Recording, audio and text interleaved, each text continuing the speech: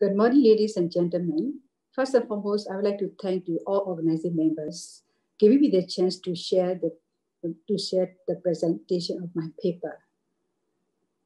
I'm Myint, medical lecturer from University of Malaysia, Sarawak. The title of my paper is Digital Devices and Musculoskeletal Symptoms Among University Students. As we all know, all the students are using digital devices. Now it's becoming extensive during the MCO period related to the COVID-19 pandemic. The related overuse and poor body posture while using the devices could impact on the musculoskeletal symptoms, but less studies have been conducted to assess these relationships. These studies aim to determine the relationship between the usage of digital devices and musculoskeletal symptoms among university students. Regarding with the methodology, study design, cross-sectional design, data collection period started from December 2017 to April 2018. Study population and sample size, 363 university students based on the Crancy-Morgan formula.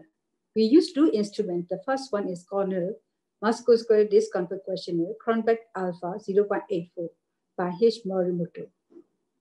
That was used to estimate musculoskeletal symptoms based on the scoring guideline.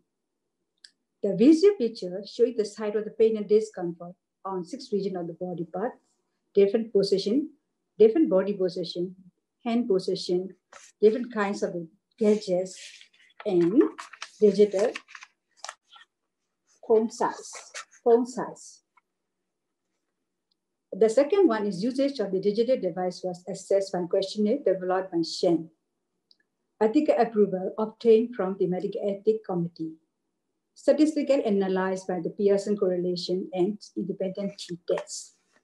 The results show is 95% of the respondents using mobile phone, prolonged sitting position ranging from 5 to 7.5 hours per day. 32% to 60% of respondents experience musculoskeletal symptoms at least one body part. The females are more prone to experience symptoms, time spent, digital device, eye to screen distance, body posture, age of their first use were correlated to the musculoskeletal symptoms. For the conclusion, university students have prone to get the high risks of musculoskeletal symptoms related to the usage of the handheld digital device. This problem is projected to be more prevalent during MCO period due to COVID-19 pandemic.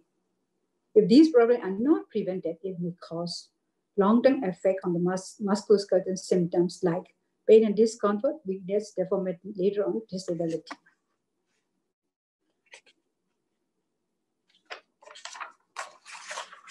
So, to mitigate this problem, some form of the targeted health promotion initiative needs to be implemented in the university. That's why I would like to share this information in advance. Thank you.